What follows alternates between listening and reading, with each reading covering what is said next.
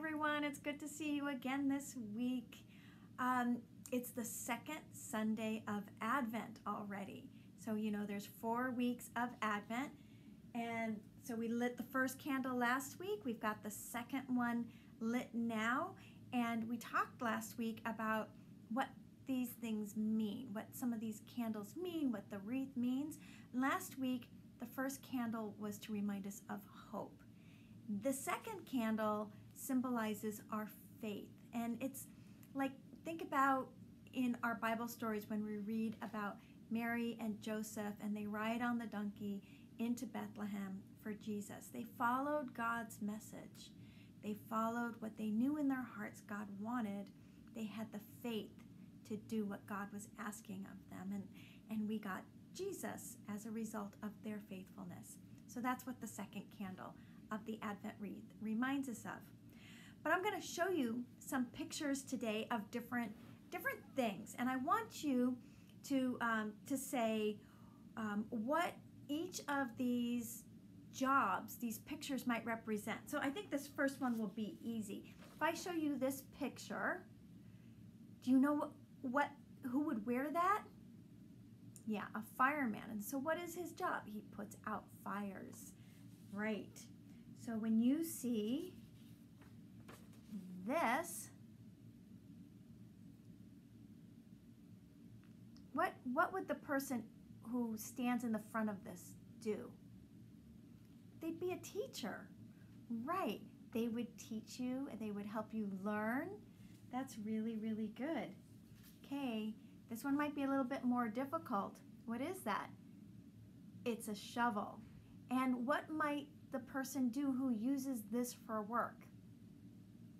Maybe they would help build houses or set up utilities, like the cable or the internet in a neighborhood, things like that. Okay, one more. You guys know what that is? It's a library. So what would that person that works in the library do? They help you find books that you might want to be reading or things that you might be interested in. So those are all kinds of jobs that people might have. But who would wear something that looks like that? Who might wear something that looks like that? It would be someone who follows Jesus, like you or me or people in your family or your friends, right?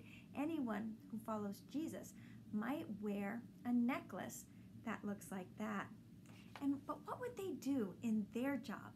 What do we do in our job as followers of Jesus? We invite others to follow Jesus. That's what we do.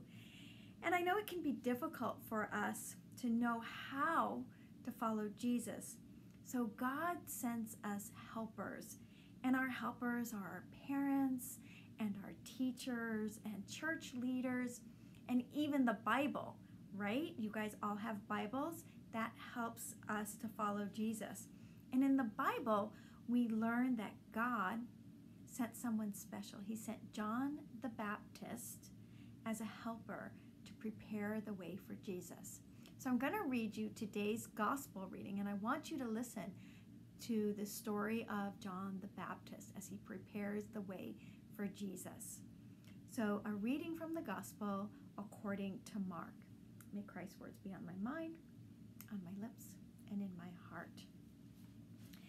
This is the beginning of the gospel of Jesus Christ, the Son of God. Isaiah the prophet wrote, I am sending my messenger to prepare the way for you. He will proclaim, prepare the way for the coming of God.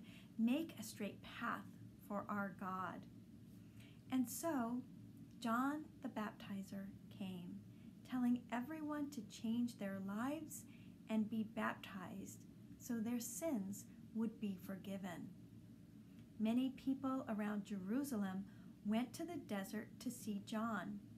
They confessed their sins and were baptized in the Jordan River. John wore clothes made from the hair of camels, and he wore a leather belt around his waist. He ate locusts, which are like grasshoppers, and wild honey. When he preached, he always said, "Someone else is coming after me. He is more powerful than I am. I am not even worthy to untie his sandals. I am baptizing you in water, but he will baptize you in the Holy Spirit." The gospel of the Lord. And we all say, "Praise to you, Lord Jesus Christ." So during Advent, John the Baptist taught the people the importance of repenting of their sins. And as a sign of forgiveness, those who repented were then baptized by the prophet John. And John also told the people to look for someone who was going to be even greater than he was. And that person we know is Jesus, right? So that's John was that messenger for all of us.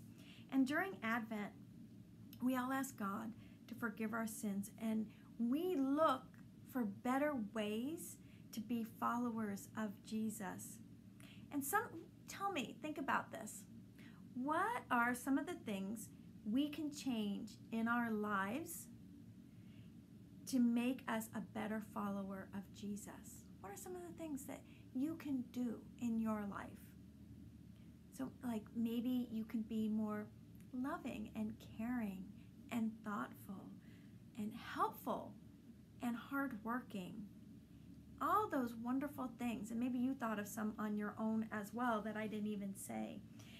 And when we do these things, like being more thoughtful and loving and caring, we become more like John the Baptist. And through our actions, we invite others to follow Jesus, because we know that that's why we're doing all these good things. We're doing them for Jesus.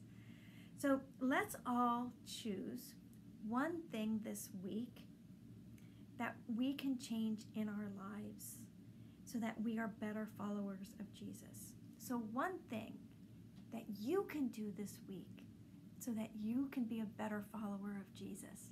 Think about that for a second.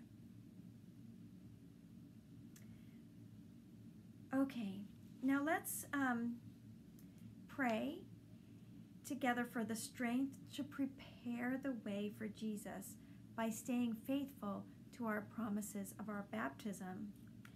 We're going to make a sign of the cross as a silent promise to the one thing you're going to do this week to be a better follower of Jesus.